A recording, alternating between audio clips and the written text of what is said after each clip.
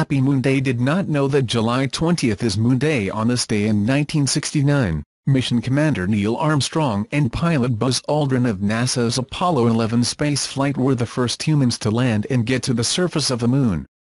Earth and Moon are in the same rotation together in our solar system, which means that every time you look up and you can see the Moon, you are always seeing the same side of it.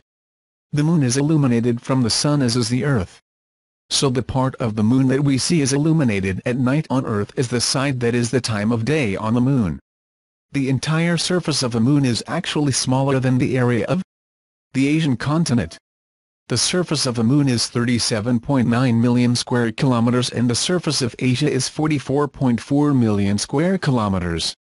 If you took a tape measure and placed it around the circumference or center of the Earth, it would measure 12,742 kilometers, but would only travel 3,474 kilometers around the lunar circumference. The Moon does not have an atmosphere like Earth. Our atmosphere on Earth helps to maintain a regular temperature, protects us from meteorites and solar winds, and makes our sky look blue in the daytime. The Moon does not have this kind of atmosphere and is more like a void. There the temperatures go from very hot to cold and back very quickly, there is no sound and the sky always looks black.